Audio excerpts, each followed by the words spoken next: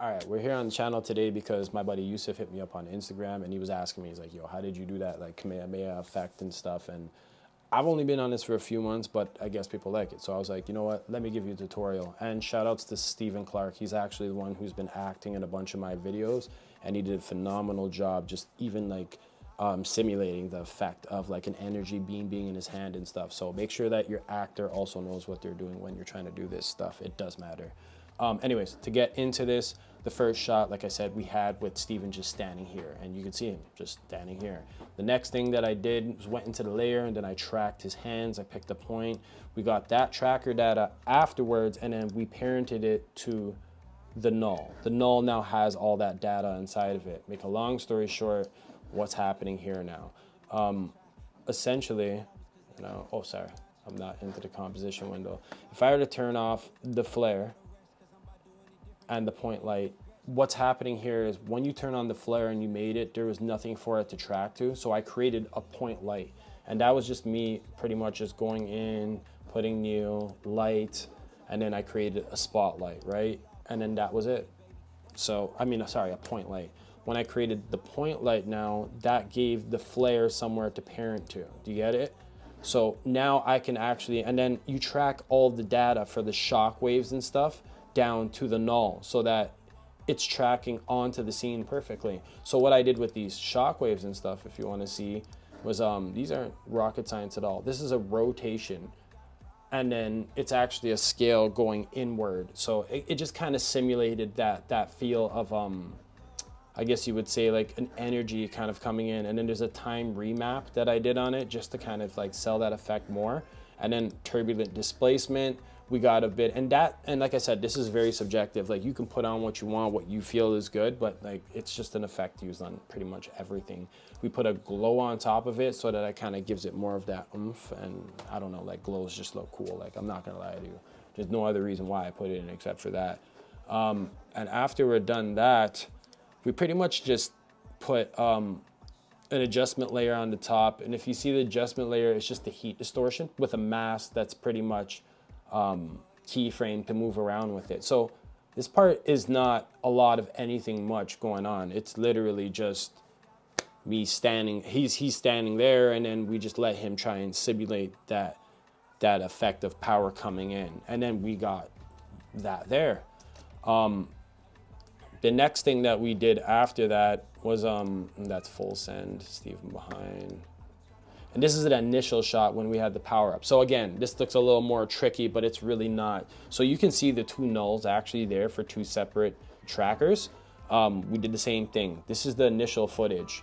Once I tracked the shots, the parts that I needed, I parented them to this null. And if you don't know what that looks like, when you go into a scene like this and you hit your tracker, you get to change your motion source. So whatever you track to, it's like you just choose one of those and then you can kind of follow it going through your system. But not to get too deep into that because it's really just stuff everyone knows. These shock waves were exactly the same thing. I just rinse, lather, repeat, the same exact cycle. In fact, I actually, I think it was command? Yeah, command, and then copied, and then I went into the next composition and actually pasted it, and then just rechanged all the data and then retracked it so that it looked similar, but in a different way, but it matched that scene, if you get what I'm saying. So a lot of this isn't actually a bunch of crazy stuff that I'm doing. It's just me using the same keyframe effects in a different spot. So if you can see, like,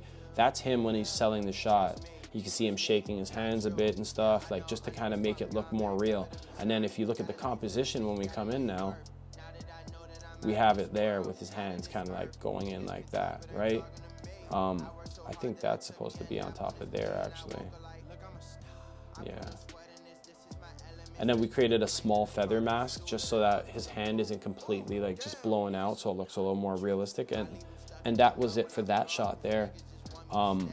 And then on top of here, you see the screen kind of moving a bit. Well, all that was me putting a slider control on here. And this is thanks to Brandon, actually. He taught me this. I didn't know anything about it.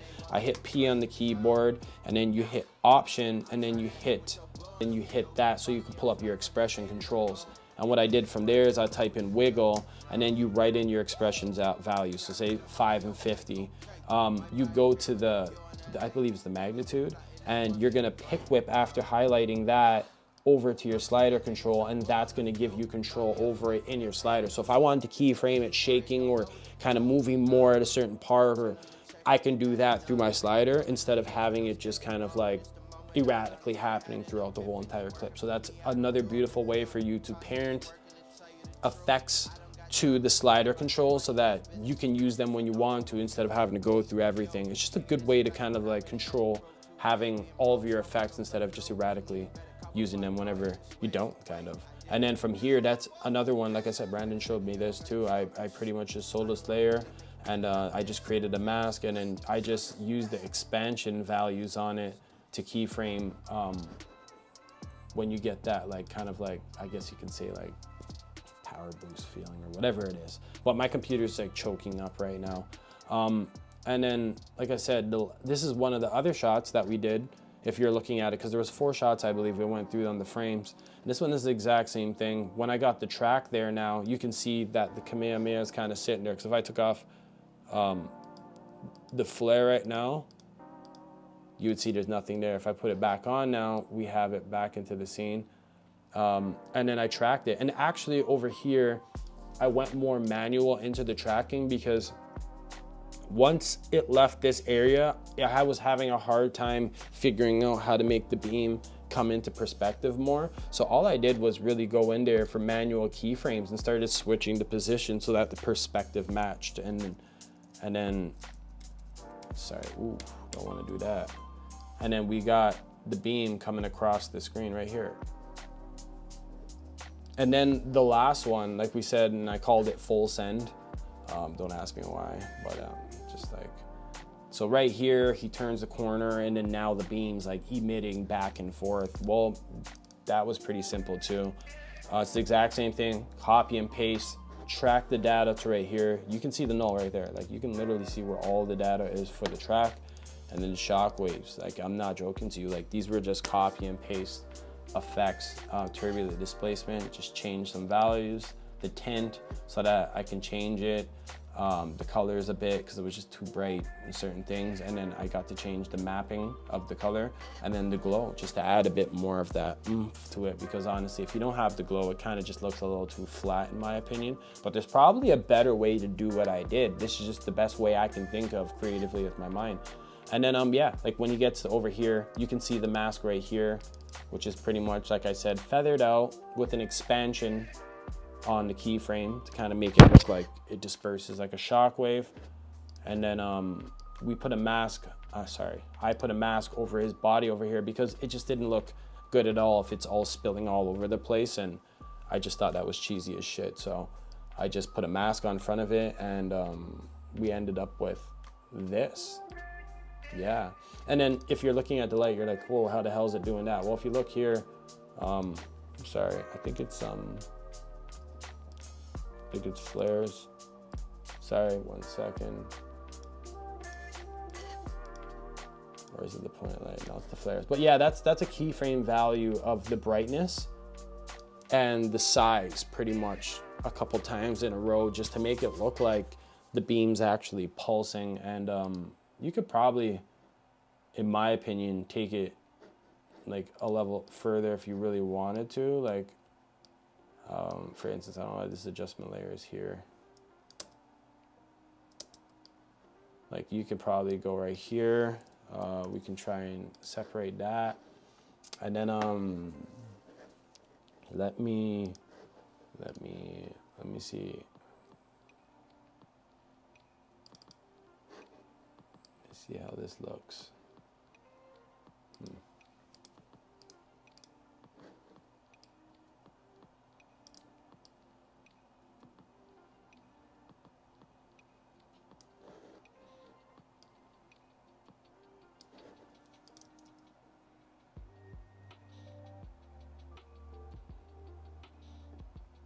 I mean, I think it looks pretty dope, so.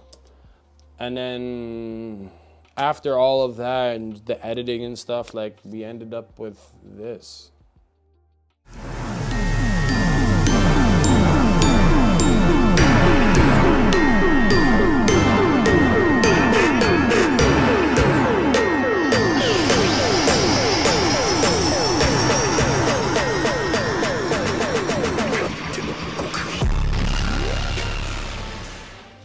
So as you can see, like there wasn't like a whole bunch of stuff that I can really say I did too special.